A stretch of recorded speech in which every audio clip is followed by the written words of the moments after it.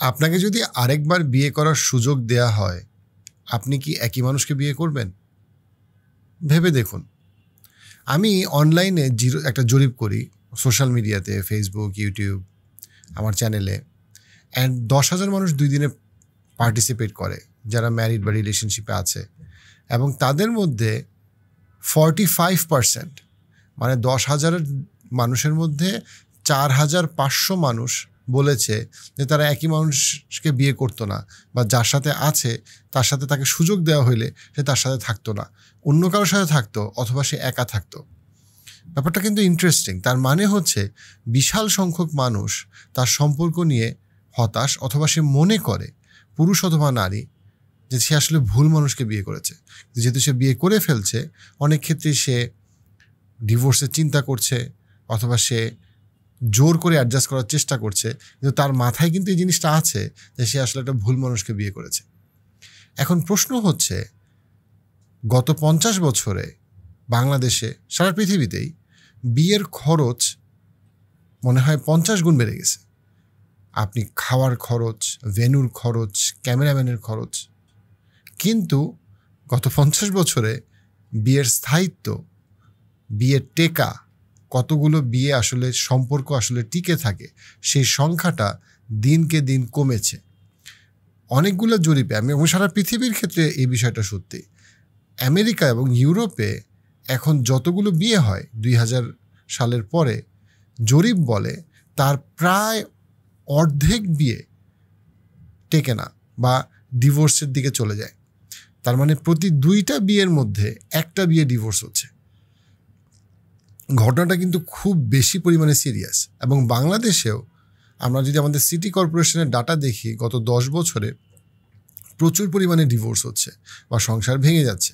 অবশ্যই ডিভোর্স কিছু কিছু ক্ষেত্রে প্রয়োজন, কিন্তু ওভারঅল কোনো সমাজেই এত বেশি পরিমাণে ডিভোর্স চায় না। দিনের শেষে আপনি এত পরিমাণে ইমোশনাল ইনভেস্টমেন্ট, ফাইন্যান্সিয়াল ইনভেস্টমেন্ট করার পরে আপনি তো আসলে ডিভোর্স চান না। কিন্তু ইন্টারেস্টিং বিষয় হচ্ছে, আমরা বিয়ের বা সম্পর্কের সব কিছুতে আমরা অনেক খরচ করতে বা অনেক পরিমাণে ইনভেস্ট করতে আমরা রাজি, কিন্তু আমি যাকে বিয়ে করছি তাকে আমি আসলে কতটুকু চিনি বা কতটুকু চেনার চেষ্টা করছি? আমি কি কখনো কোনো এক্সপার্ট অপিনিয়ন নেওয়ার চেষ্টা করছি? আমরা লাইফস্প্রিং থেকে, যেহেতু আমরা প্রচুর পরিমাণে আমাদের সেন্টারগুলোতে, আমাদের টোটাল 5টা সেন্টার, আমরা প্রচুর পরিমাণে ডিভোর্স বা ডিভোর্স পূর্ববর্তী এবং ডিভোর্স পরবর্তী মানুষের কষ্ট, গ্লানি, হতাশা, বিষণ্ণতা আমরা দেখি। আমরা এই জন্য নিয়ে এসেছি প্রি ম্যারিটাল সাইকোলজিক্যাল অ্যাসেসমেন্ট। আপনি যাকে বিয়ে করছেন, আপনি আরেকটু ভালোভাবে বোঝার চেষ্টা করেন যে আসলে একজন এক্সপার্ট আপনাকে হেল্প করুক, যিনি অনেক রিলেশনশিপ নিয়ে কাজ করেছেন, যে আপনি যাকে বিয়ে করছেন উনি আসলে আপনার সাথে আসলে কতটা সামঞ্জস্যপূর্ণ।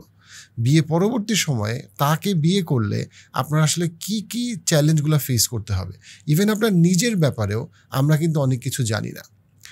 আমরা যখন একটা বিয়ের প্রোগ্রাম চিন্তা করি, আমরা অনেক মানুষকে বিয়েতে দাওয়াত দিই যাদেরকে আমরা খুব সামান্যই চিনি।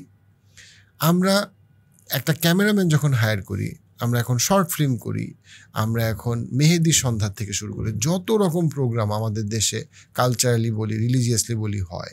ওভারঅল বিয়েতে আমরা প্রচুর খরচ করি, প্রত্যেকটা জায়গায়, হানিমুন থেকে শুরু করে প্রত্যেকটা প্ল্যানিংয়ে বিশাল ইনভেস্টমেন্ট, মোহরানা, সব কিছু মিলিয়ে, গিফট। কিন্তু আমি যাকে বিয়ে করছি তাকে বিয়ে করার ক্ষেত্রে কিন্তু আমি আসলে কোনো এক্সপার্ট অপিনিয়ন নেই না। কল্পনা করুন, আপনার 20-30 বছরের জমানো সম্পদ দিয়ে আপনি একটা অ্যাপার্টমেন্ট অথবা একটা জমি আপনি কিনছেন, কিন্তু ওই জমি এবং অ্যাপার্টমেন্টের কোনো কাগজপত্র, আইনি কোনো বিষয় আপনি চেক করলেন না। পরবর্তীতে আপনি বুঝতে পারলেন আপনার এই পুরা জমানো সম্পদটা বিফলে যাচ্ছে। আপনার কি একবারও মনে হবে না এটা আমি কী করলাম? আমি অল্প একটু টাকা দিলেই তো আমি লয়ারের সাথে কথা বলতে পারতাম, এক্সপার্টের সাথে কথা বলতে পারতাম, আমি আরও 10 জন যারা এর আগে এরকম জমি অনেক কিনে তাদের সাথে পরামর্শ করতে পারতাম। কিচ্ছু না করে আমি আমার পুরা টাকাটা আমি দিয়ে দিলাম। একটা মানুষ যাকে আপনি আপনার এতটা ভালোবাসবেন, বিশ্বাস করবেন, আস্থা রাখবেন, সে আপনার সন্তানের বাবা বা মা হবে, তাকে আসলে আপনি হুট করে আপনি তাকে বিয়ে করে ফেলছেন। অনেক ক্ষেত্রে আপনি বিয়ের আগে আপনি অনিশ্চিত আপনার করা উচিত কিনা, কিন্তু তারপরেও আপনি আবেগের বশবর্তী হয়ে অথবা কেউ একজন বলছে বলে বা আপনি নিজে নিশ্চিত না বা তারপরেও দেখি কি হয়, হয়তো সব ঠিক হয়ে যাবে, আপনি করে ফেললেন। তারপরে আপনার আবেগের ব্যর্থতা এবং আবেগের ইনভেস্টমেন্ট, আপনার ফাইন্যান্সিয়াল ইনভেস্টমেন্ট, অর্থনৈতিক যেই যা কিছু আপনি বিনিয়োগ করছেন তার সাথে আপনার সন্তান জড়ালো, কি একটা এলোমেলো একটা অবস্থা। বাট এই সব কিছু কিন্তু আপনি আসলে অনেকটাই আপনি আরও বেটার ইনফর্ম ডিসিশন নিতে পারতেন যদি আপনি একজন এক্সপার্টের সাথে আপনি একটা অ্যাসেসমেন্ট করতেন। এক্সপার্ট আসলে কে? উনি এমন একজন ক্লিনিক্যাল অথবা কাউন্সেলিং সাইকোলজিস্ট যে ফ্যামিলি থেরাপি সম্পর্কে তার ভালো ধারণা আছে। ইভেন একজন অভিজ্ঞ সাইকোসোশ্যাল কাউন্সিলর যে লম্বা সময় ধরে রিলেশনশিপ নিয়ে কাজ করছে। একটা মানুষ তার পড়াশোনা প্রশিক্ষণ পাশাপাশি যখন সে 100, 200, 500 পরিবারের সাথে বসে কাজ করে, তার সেই যে সেই অভিজ্ঞতা কিন্তু আপনাকে আপনাদের রিলেশনশিপের কম্প্যাটেবিলিটি, ফিউচার চ্যালেঞ্জেস, আপনার নিজের ব্যাপারে এবং আপনার পটেনশিয়াল পার্টনারের ব্যাপারে আপনার যে অ্যাওয়ারনেস, সেই জায়গাগুলোতে আপনাদেরকে অনেক এমন কিছু দৃষ্টিভঙ্গি আপনাকে সামনে নিয়ে আসতে পারে যে সম্পর্কে আপনার সাধারণভাবে কোনো ধারণাই নাই। অবশ্যই ওই মানুষের এই অ্যাসেসমেন্টের কোনো প্রয়োজন নাই যে একদম 100% নিশ্চিত যে সে ঠিক মানুষকে বিয়ে করছে, অথবা সে তার পরিবার পুরোপুরিভাবে নিশ্চিত যে হ্যাঁ আমি জানি আমি যাকে বিয়ে করছি সেটা আমার জন্য ভালো হবে। আলহামদুলিল্লাহ, গো আহেড। কিন্তু আপনি যদি কনফিউজড হন, আমি জানি না আমার জন্য এটা কীরকম হবে, ভালো হবে নাকি খারাপ হবে, আমি বুঝতে পারছি না আমার, সেই ক্ষেত্রে আপনার জন্য এই প্রি ম্যারিটাল সাইকোলজিক্যাল অ্যাসেসমেন্ট আমি বিলিভ করি ইজ আ মাস্ট। এবং কনসিডারিং বিয়ের সমস্ত খরচ, এটা কোনো এক্সপেন্সই না, কিন্তু এইটা আপনাকে সারা জীবনের অনেক বড় গ্লানি এবং কষ্ট থেকে আপনাকে মুক্তি দিতে পারে। এই প্রি ম্যারিটাল সাইকোলজিক্যাল অ্যাসেসমেন্ট আমি ইয়াহিয়া আমিন করাবো না, কারণ আমি প্রতিষ্ঠানের আমার রোলটা মোর অফ উদ্যোক্তা হিসেবে, এখন কারণ প্রতিষ্ঠানটা অনেক বড় হয়ে গিয়েছে। কিন্তু আমাদের যারা 5টা ব্রাঞ্চে যে সাইকোলজিস্টরা আছেন তারা মূলত এটা কন্ডাক্ট করবেন তাদের সেন্টারে অথবা অনলাইনে। এখানে মূলত কি হবে, আপনি যাকে বিয়ে করতে চাচ্ছেন এবং আপনি এই দুজনের সাথে 2টা আলাদা সেশন হবে, 1 ঘন্টা 1 ঘন্টা করে।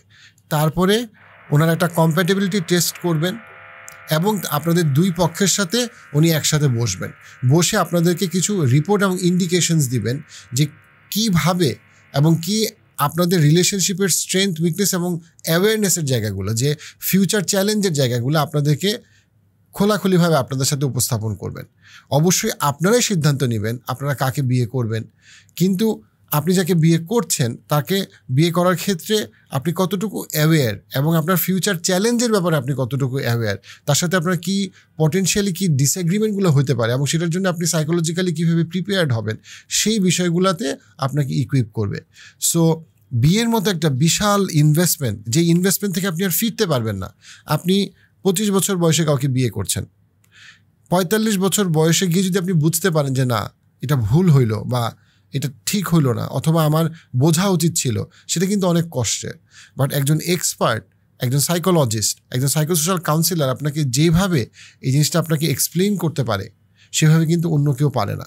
আপনি সমাজের দিকে আজকে তাকিয়ে দেখুন, শিক্ষিত সমাজে কী পরিমাণ ডিভোর্স হচ্ছে, এবং যখন ডিভোর্স হচ্ছে সেটা বিয়ের আনন্দের থেকে ডিভোর্সের যে ডিপ্রেশন সেটা অনেক ক্ষেত্রে কিন্তু অনেক বেশি তীব্র।